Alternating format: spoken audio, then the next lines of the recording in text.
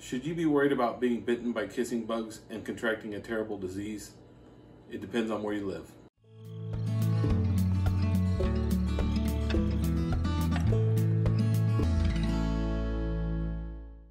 Some kissing bugs are capable of spreading Chagas disease, also known as American trypanosomiasis. Kissing bugs are so called because they bite around the mouth and the eyes where the skin is thin. It is estimated that more than 6.5 million people in Latin America have Chagas disease. However, there is a huge disparity between the trypanosomiasis problem in Central and South America versus the one in North America. Although the disease has been found in North America, contracting it here is much rarer. A few years ago, kissing bugs in the United States and what they were capable of was all the rage in the news media.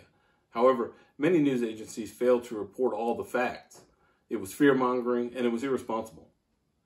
A lot of news organizations said the kissing bug has made its way to the United States from South America. Oh no! But in reality, there have been kissing bugs in the United States for a long, long time.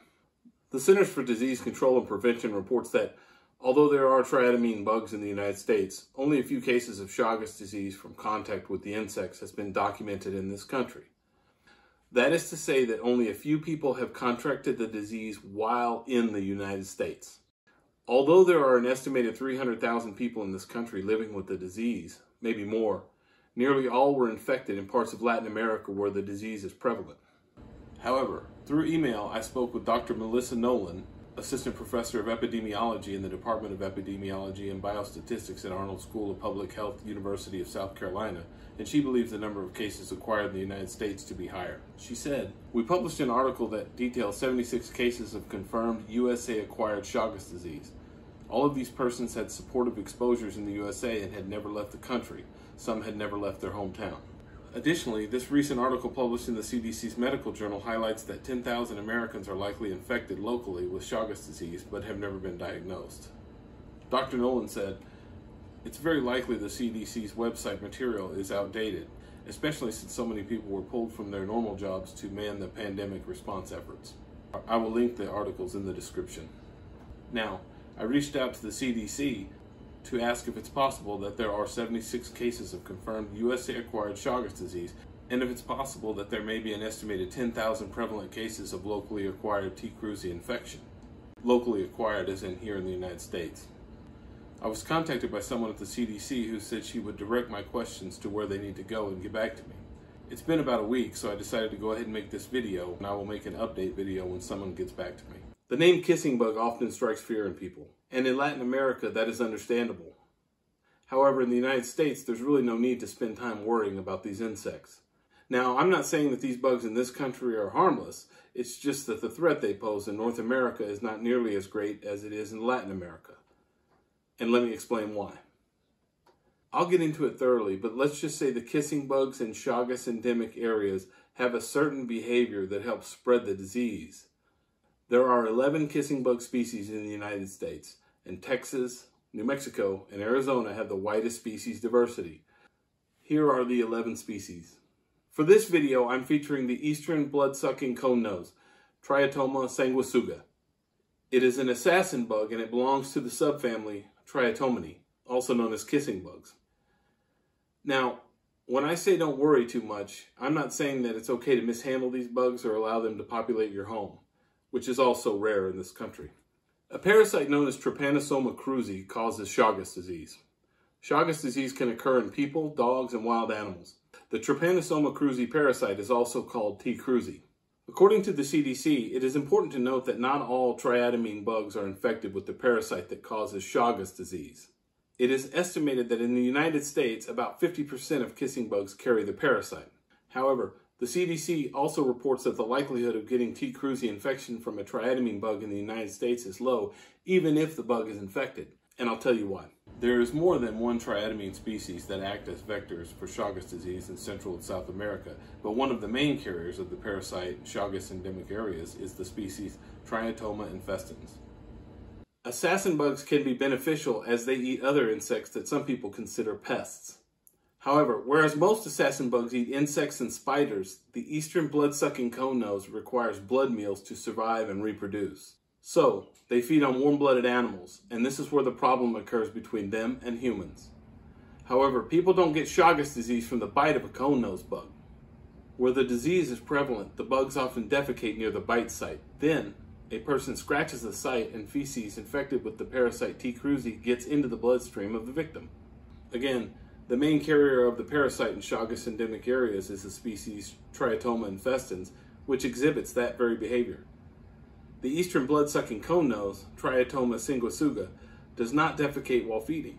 It is probably one reason why trypanosomiasis is not a bigger problem in the United States. And indeed, entomologists at the University of Florida report that the threat of American trypanosomiasis in the U.S. is low due to two important reasons. One being that there is not a large concentrated population of infected individuals in North America like there is in South America. The second being the triatomine vectors in the U.S. do not defecate on their hosts immediately after feeding, which is crucial for transmission of the pathogen. I would think the latter is the more important of the two. Researchers attribute the low incidence of Chagas disease in the continental United States to not only poor efficacy of the protozoan transmission by the bugs, but also the infrequent human contact and poor ability of the bugs to permanently colonize homes. Good sanitation and tight building construction tends to limit conenose bug infestations. Chagas disease thrives in impoverished villages. Places where they have mud walls and thatched roofs are common. Kissing bugs feed at night, and they can easily enter poorly constructed dwellings. Now, I was curious. If the triatomine bugs in the United States do not exhibit the same behavior as the species in Chagas endemic areas, then how is the disease being locally acquired? I once again reached out to Dr. Nolan, and she said that one of the 11 species in the U.S., this one, she said, I think this species is attributable to most locally acquired cases in the USA, as it predominantly occurs in Texas. Residents in other areas of the USA likely had excessive exposure at one time the infection stuck. Otherwise, I think we see less infection due to triatomines in the USA having parasitic mites living on them. I theorize the presence of these mites lowers triatomine fitness. Still trying for funding to confirm that theory, no luck yet. The adult Eastern Blood Sucking Conenose is nearly an inch in length and is a true bug. It is mostly black with reddish-orange coloring on various parts of the body. The abdomen has 6 reddish-orange spots on each side. The head is elongated and cone-shaped, hence the name. The Eastern Blood Sucking Conenose's range includes much of the eastern half of the United States, from Texas and Oklahoma and Kansas east to New Jersey and Florida. Hosts include wild animals, dogs, livestock, and humans. Wild animals include rats, raccoons, bats, foxes, armadillos, coyotes, mice, skunks, wood rats, etc. While most bites from assassin bugs can be quite painful, the bite from this bug is painless. The reason being that they first inject a saliva that has an anesthetic property. Most people don't know they've been bitten until they wake up and notice an itchy red spot on their skin. The Eastern Blood-Sucking Conenose typically feeds at night and is attracted to artificial lights. If lights are located near the openings of homes, such as doors, one might get in occasionally. If you find a conenose in your home, work, car, etc., don't smash it lest you expose yourself to the parasite or smear it onto a surface.